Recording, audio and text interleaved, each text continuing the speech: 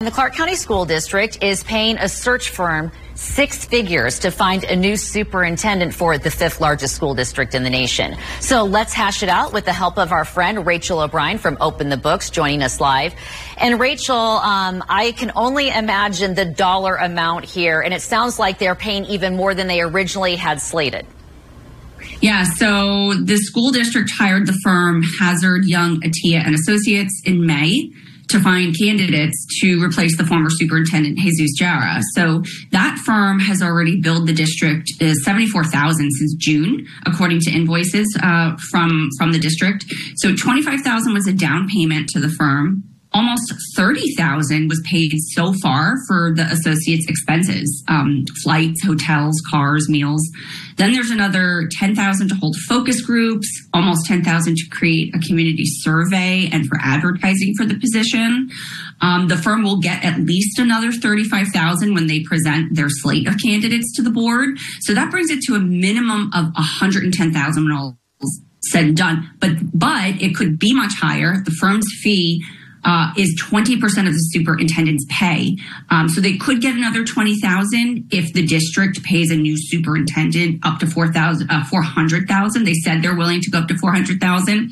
So that would be $130,000 for this firm or more if there's additional travel. And Rachel, is this standard operating procedure? You look at these sort of searches all throughout the nation. Have you seen something like this before, or is it unusual? This is a lot of travel. So in terms of that seems to be a very high figure. This particular firm did say when they applied for this, when they put in sort of their bid to the school district, that they've worked with other large school districts before, Atlanta, Memphis, Los Angeles. It doesn't say what they charge those districts, so it's unclear. But we do know that in the past, for Clark County specifically, the last 2 times they needed to find a superintendent, they did hire a firm, same thing, and they paid to hire Jesus Jara, who just left.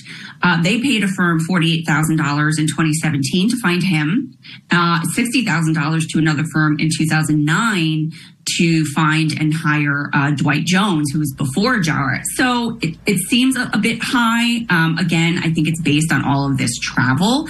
And the district sort of did opt for these add-ons. Again, the focus groups, the advertising, the community survey, the firm is charging for all of those little things. And then finally, before we let you go, I believe the original plan was to have this person selected by November 1st. Well, here we are November 8th, and we're not even close to getting that done. Do you know why the delay? Yeah, so your viewers may know that the trustee, Katie Williams, she resigned from the school board because she doesn't live in the state. It was revealed she doesn't live in the state, and so she can't be on the board. So that her seat was vacant. Then, of course, there was the election on Tuesday, and more than half the board will be replaced in January. And so the search firm has said to the board, look, these candidates are telling us that they are concerned with being hired by one board and then working with another board.